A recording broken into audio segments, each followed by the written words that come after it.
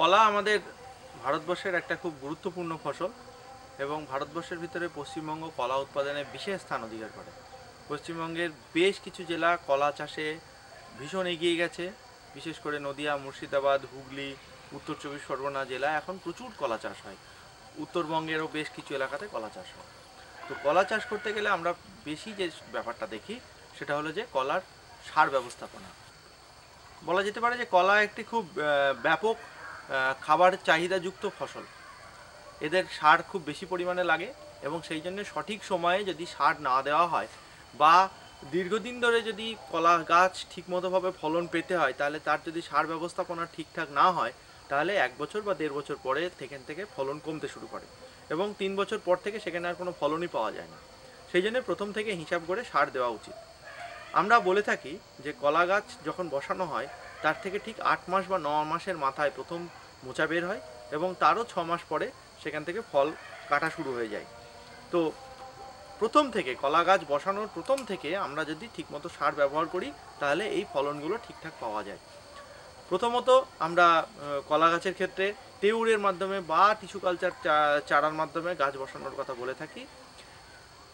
নির্দিষ্ট দূরত্বে মাদা কেটে সেখানে যথেষ্ট পরিমাণে জৈব সার, নিম খোল অবশ্যই এবং তার সাথে সাথে বেশ কিছু রাসায়নিক সার দিয়ে চাষ শুরু করা উচিত।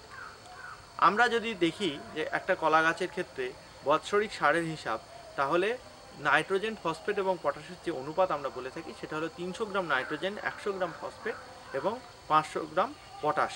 এটা হলো একটা বছরের মোট সারের মাত্রা। এখন এই সারগুলোকে আমরা স্ট্রেট ফার্টিলাইজার না ইউরিয়া, এস.এস.প, এম.ও এর মাধ্যমে দিতে পারি, আবার কমপ্লেক্স ফার্টিলাইজারের মাধ্যমেও দিতে পারি। ভালোভাবে গাছকে খাবার দিতে গেলে আমরা বলে থাকি যে একটা কম্বিনেশন অফ ফার্টিলাইজার দেওয়া উচিত।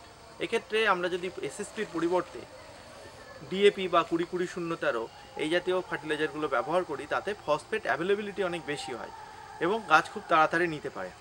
যদি পটাশের পরিমাণ কমে যায় বা গাছের নিউট্রিয়েন্টের পরিমাণ কমে যায়, সেক্ষেত্রে দেখা যাবে বিভিন্ন রকমের সমস্যা।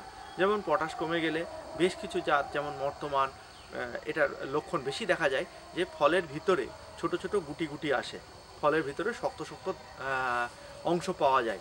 অনেক সময় দেখা যায় যে ফল পরিপূর্ণ ম্যাচিওর হওয়ার পরে তার যে খোলাটা ফেটে যাচ্ছে, অর্থাৎ ফলটাকে ফাটা ফল হিসাবে আমরা পাই, যেটাকে বাজারজাত করা যায় না।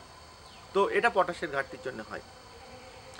আবার দেখা যায় যদি নাইট্রোজেন কম হয়, উপরের দিকের ফলগুলো সঠিক মাত্রা আসছে কিন্তু নিচের দিকের ফলের আকার ছোট হয়ে যাচ্ছে। অর্থাৎ একটা কাঁদিতে আমাদের প্রত্যেকটা ফলের একই রকমের যে সাইজ হওয়ার কথা ছিল সেটা হয় না। উপরের দিকের ফলের যথেষ্ট স্বাভাবিক ওজন থাকছে, কিন্তু নিচের দিকের ফলগুলো তার অর্ধেক বা 1/3 অংশের মতন ওজন চলে আসছে। এছাড়া দেখা যায় যে নাইট্রোজেন কম হলে ফলের সংখ্যা কমে যায়। একটা কাঁদিতে আমরা হয়তো ভাবছি 70 থেকে 80টা ফল পাবো, সেখানে দেখা যাচ্ছে 20টা বা 30টা ফল পাওয়ার পরে আর সঠিক ফলন পাওয়া যাচ্ছে না। তো সেই জন্যে নাইট্রোজেনের মাত্রাও সঠিক রাখা উচিত। ফসফেট একটা খুব গুরুত্বপূর্ণ, বিশেষ করে গাছের শিকড়কে শক্ত রাখার জন্যে এবং গাছের শিকড়ের মাধ্যমে অন্যান্য সমস্ত নিউট্রিয়েন্ট যাতে সঠিকভাবে পায় তার বন্দোবস্ত করার জন্যে। আমরা সিঙ্গেল স্পট ফসফেটের মাধ্যমে যদি ফসফেট দিই তাহলে সেখানে ক্যালসিয়াম এবং সালফারের চাহিদাও মেটে। কিন্তু এখন এস.এস.পির অপ্রতুলতা, দোকানে কম পাওয়া যাওয়া এবং চাষিদের ব্যবহারও কমে যায়, সেই জন্য আমরা ডিএপি বা 20-20-0-13 ব্যবহার করতে বলতে পারি। এই যে 20-20-0-13, এই 20-20-0-13 খুব ভালো একটি ফার্টিলাইজার এবং এতে যে ফসফেট রয়েছে সেটা খুব অ্যাভেলেবল ফর্মে পাওয়া যায়, দামও খুব বেশি নয় এবং খুব সহজে এটা গাছ নিতে পারে। সেই জন্য এই ফার্টিলাইজারটা ব্যবহার করতেই পারেন। তো এই হলো মোটামুটি একটা কলা গাছের সার ব্যবস্থাপনা, এবং এর সাথে অবশ্যই যেটা বলা হয়নি সেটা হলো যে যথেষ্ট পরিমাণে জৈব সার দেওয়া উচিত। গাছ পিছু 10 থেকে 15 কেজি জৈব সার ব্যবহার করা উচিত। প্রতিবারে 2 কেজি থেকে 3 কেজি পরিমাণ জৈব সার, এইভাবে 5 বারে আমরা জৈব সারটা দিতে বলছি।